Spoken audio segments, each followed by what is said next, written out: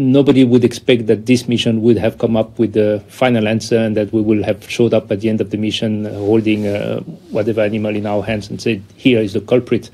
That was never the intention or the expectation. This is work in progress again, and we all have to be patient. Nobody has been able to pick up any firm arguments or proof or evidence that these labs or any of these labs would have been involved in a lab leak accident. But we haven't seen or been able to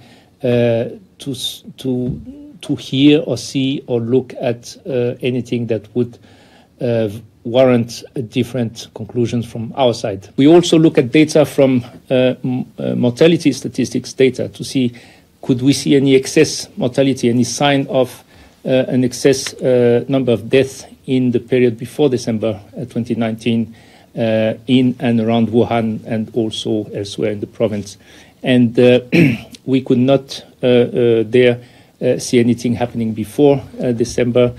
And there we looked at 4 possible pathways for the introduction of the virus. One was a direct introduction from a host animal, from a reservoir, and that could be a bat or other animals where the virus had been initially present, directly into the human population. And then we also look at the possibility of frozen food products or contaminated products being a vehicle for the virus, allowing the virus to enter in particular the Wuhan area from further away.